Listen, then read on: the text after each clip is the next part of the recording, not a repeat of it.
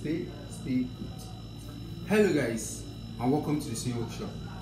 My name is Olasukumi, and today I want to show you guys how to cut a perfect armhole in order to avoid all those rumbling, or just the best way to cut an armhole, whether for a shirt or for a traditional, and also how to cut a neckline in order to get an accurate one.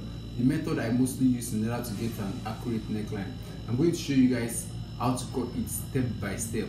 Also, if you like to see the complete cutting and sewing of this outfit that I'm about to show you guys now, I will advise you to join my intensive class. It will be part of the advanced class, so I'll put a link in the description below.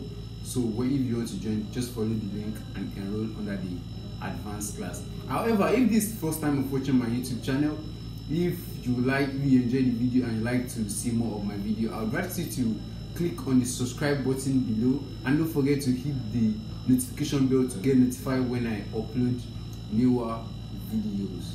So without further ado, let's get straight into the tutorial, and I hope you enjoy it. Peace out. The shoulder is going to be at 20 inch.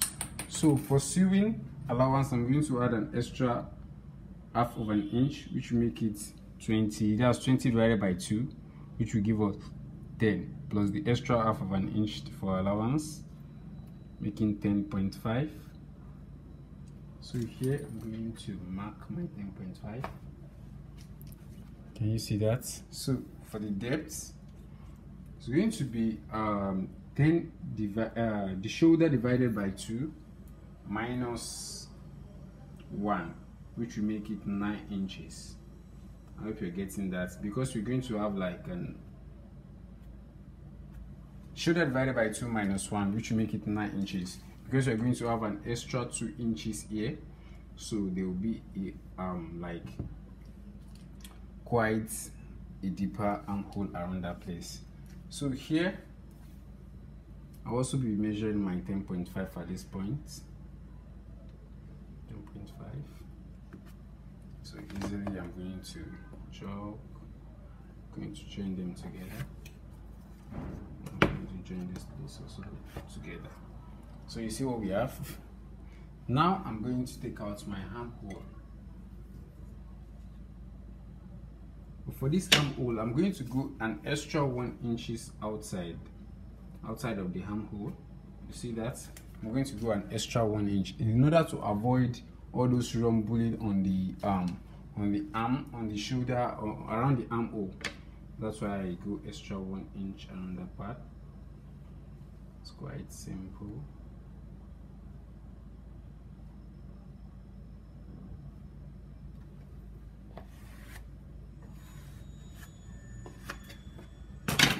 See what it looks like. So the next thing we're going to do before I cut that out is the neck. The neck is going to be at 16 inch. So here I mostly follow up the measurement of 2.5 for the width, and for the depth is going to be 4.5. You can see that, right? So when you join them together,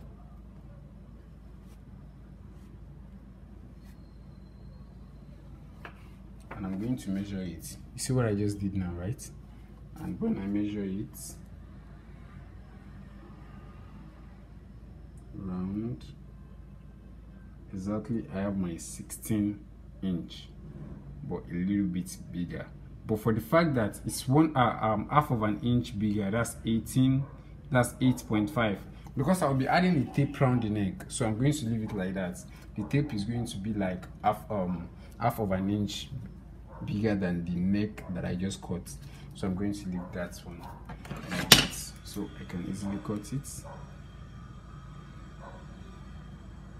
If assuming the neck is supposed to be bigger than that, I'm going to like add maybe like extra inch here and re-measure it till I get my exact neck circumference. So I'm going to cut this one out.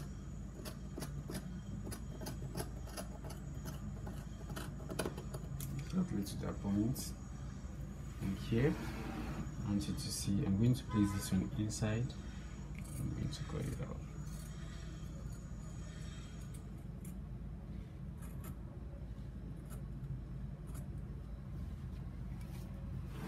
you see that?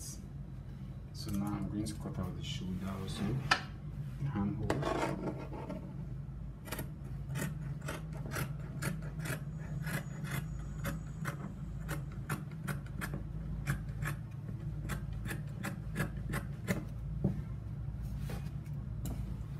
So this is what we have so far. So far, this is what we have. Can you see that?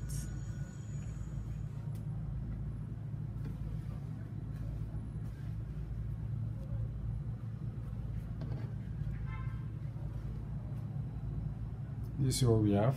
So the next thing I'll be doing now is I'll be cutting out the facing. Welcome back. I believe you do enjoy the video. If you enjoyed the video, don't forget to give it a thumb up. It helps the algorithm to promote the video more and more to people that would like to learn more. Also, if this is your first time of watching this YouTube channel, don't forget to hit the subscribe button and hit the notification bell to get notified when I upload newer videos. And I will see you guys on my next video. Peace and do enjoy yourself.